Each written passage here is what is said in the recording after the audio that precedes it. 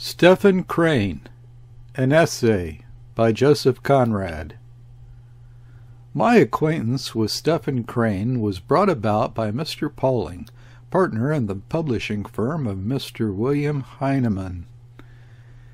One day Mr. Pauling said to me, "Stephen Crane has arrived in England." I asked him if there was anybody he wanted to meet, and he mentioned two names. One of them was yours.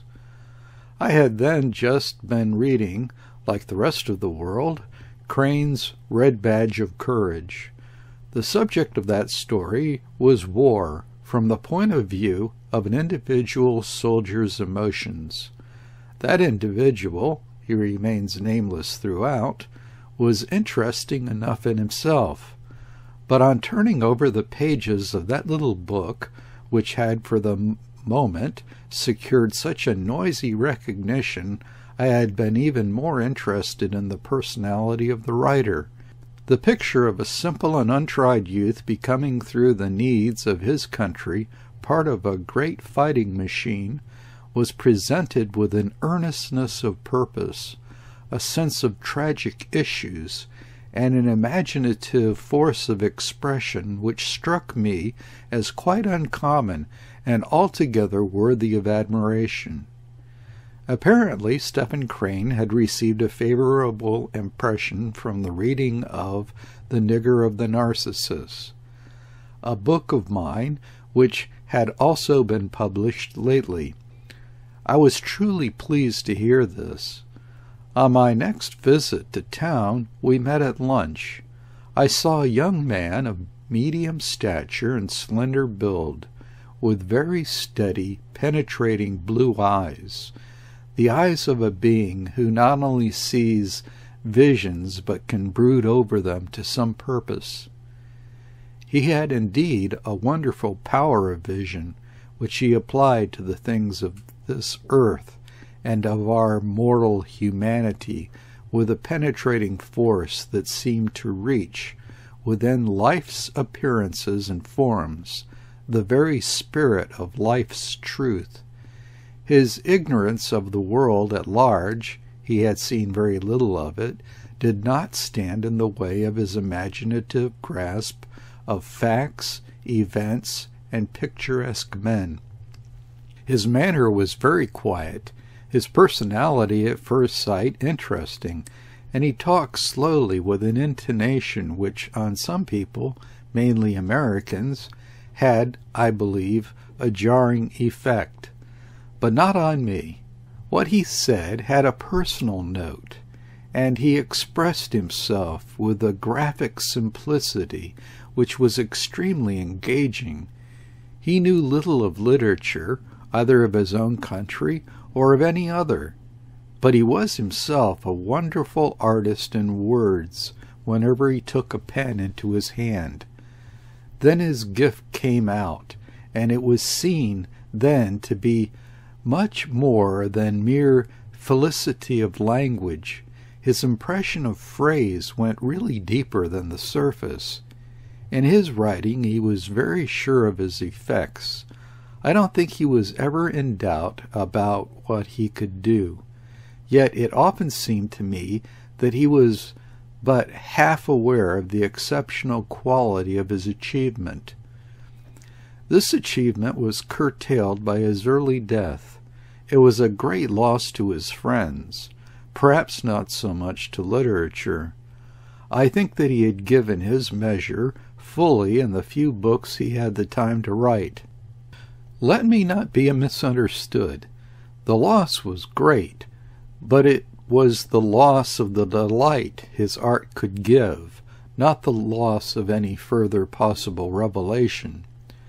As to himself, who can say how much he gained or lost by quitting so early this world of the living, which he knew how to set before us in the terms of his own artistic vision? Perhaps he did not lose a great deal. The recognition he was accorded was rather languid, and given him grudgingly. The worthiest welcome he secured for his tales in this country was from Mr. W. Henley in the New Review, and later, towards the end of his life, from the late Mr. William Blackwood in his magazine. For the rest, I must say that during his sojourn in England, he had the misfortune to be, as the French say, mal entouré. He was beset by people who understood not the quality of his genius and were antagonistic to the deeper fineness of his nature. Some of them have died since, but dead or alive, they are not worth speaking about now. I don't think he had any illusions about them himself, yet there was a strain of good nature and perhaps of weakness in his character which prevented him from shaking himself free from their worthless and patronizing attentions, which in those days caused me much secret irritation whenever I stayed with him in either of his English homes. My wife and I like best to remember him riding to meet us at the gate of the park at Bridie. Born master of his sincere impressions, he was also a born horseman. He never appeared so happy or so much to advantage as on the back of a horse.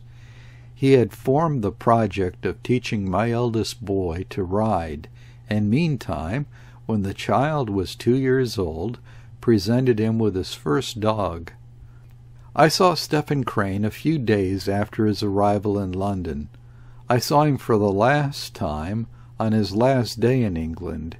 It was in Dover, in a big hotel, in a bedroom with a large window looking on to the sea. He had been very ill, and Mrs. Crane was taking him to some place in Germany. But one glance at that wasted face was enough to tell me that it was the most forlorn of all hopes. The last words he breathed out to me were, "I am tired. Give my love to your wife and child."